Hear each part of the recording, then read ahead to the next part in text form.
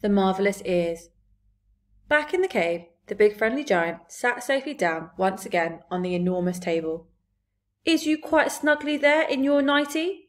he asked. "You isn't fridgy cold?" "I'm fine," Sophie said. "I cannot help thinking," said the BFG, "about your poor mother and father. By now they must be jipping and scumping all over the house shouting, 'Hello, hello, where is Sophie gone?'" "I don't have a mother and father," Sophie said. "They both died when I was a baby." "Oh, you poor little scrumplet," cried the BFG. "Is you not missing them very badly?" "Not really," Sophie said, "because I never knew them." "You is making me sad," the BFG said, rubbing his eyes. "Don't be sad," Sophie said. "No one is going to be worrying too much about me. That place you took me from was the village orphanage. They are all orphans in there." "You is an orphan?" "Yes." "How many is there in there?" 10 of us, Sophie said. "All little girls." "Was you happy there?" the BFG asked. "I hated it," Sophie said. "The woman who ran it was called Mrs. Clonkers, and if she caught you breaking any of the rules, like getting out of bed at night or not folding up your clothes, you got punished." "How was you getting punished?" "She locked us in the dark cellar for a day and a night without anything to eat or drink." "The rotten old rotter-swapper," cried the BFG. "It was horrid," Sophie said. "We used to dread it. There were rats down there. We could hear them creeping about." "The filthy old fizzwiggler!" shouted the BFG. "That is the horridest thing I is hearing for years. You is making me sadder than ever, all at once." A huge tear that could have filled a bucket rolled down one of the BFG's cheeks and fell with a splash on the floor. It made quite a puddle. Sophie watched with astonishment. "What a strange and moody creature this is," she thought. "One moment he is telling me my head is full of squash flies, and the next moment his heart is melting for me because Mrs. Clonkers locks us in the cellar." "The thing that worries me," Sophie said, "is having to stay in this dreadful place for the rest of my life. The orphanage was pretty awful, but I wouldn't have been there forever, would I?" "All is my fault," the BFG said. "I is the one who kidnaps you." Yet another enormous tear welled from his eye and splashed onto the floor. "Now I come to think of it, I won't actually be here all that long," Sophie said. "I is afraid you will," the BFG said. "No, I won't," Sophie said. "Those brutes out there are bound to catch me sooner or later and have me for tea." "I is never letting that happen," the BFG said. For a few moments the cave was silent. Then Sophie said, "May I ask you a question?" The BFG wiped the tears from his eyes with the back of his hand and gave Sophie a long, thoughtful stare. "Shoot away," he said. "Would you please tell me what you were doing in our village last night? Why were you poking that long trumpet thing into the Gucci children's bedroom and then blowing through it?" "Aha!" cried the BFG, sitting up suddenly in his chair. "Now we is getting nosier than a Parker." "And the suitcase you were carrying," Sophie said. "What on earth was that all about?" The BFG stared suspiciously at the small girl, sitting cross-legged on the table. "You is asking me to tell you whoopsie big secrets. Secrets that nobody is ever hearing before." "I won't tell a soul," Sophie said. "I swear it." "How could I anyway? I'm stuck here for the rest of my life." "You could be telling the other giants." "No, I couldn't," Sophie said. "You told me they would eat me up the moment they saw me."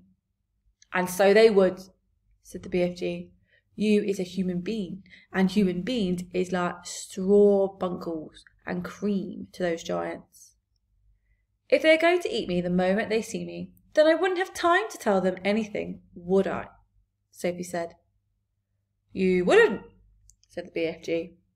Then why did you say I might? Because I is brimful of buzzburgers, the BFG said. If you listen to everything I am saying, you will be getting earache. Please tell me what you are doing in our village, Sophie said. I promise you can trust me. Would you teach me how to make an elephant? The BFG asked. What do you mean? Sophie said. I would dearly love to have an elephant to ride on, the BFG said dreamily. I would so much love to have a jumbly big elephant and go riding through green forests, picking peachy fruit off the trees all day long. This is a sizzling hot, muck-frumping country we is living in. Nothing grows in it except snozcumbers. I would love to go somewhere else and pick peachy fruits in the early morning from the back of an elephant. Sophie was quite moved by this curious statement. Perhaps one day we will get you an elephant, she said, and peachy fruits as well. Now tell me what you are doing in our village. If you is really wanting to know what I am doing in your village, the BFG said, I is blowing a dream into the bedroom of those children. Blowing a dream? Sophie said. What do you mean? I is a dream-blowing giant, the BFG said. When all the other giants is galloping off every what way and which to swallow up human beings, I is scuttling away to other places to blow dreams into the bedrooms of sleeping children. Nice dreams, lovely golden dreams, dreams that is giving the dreamers a happy time. Now, hang on a minute, Sophie said. Where do you get these dreams? I collect them, the BFG said, waving an arm towards all the rows and rows of bottles on the shelves. I has billions of them. You can't collect a dream, Sophie said. A dream isn't something you can catch hold of. You is never going to understand about it, the BFG said. That is why I is not wishing to tell you. Oh, please tell me, Sophie said. I will understand. Go on. Tell me how you collect dreams. Tell me everything. The BFG settled himself comfortably in his chair and crossed his legs. Dreams, he said, is very mysterious things.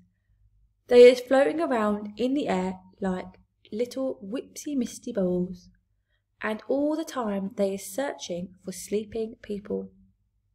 Can you see them? Sophie asked. Never at first.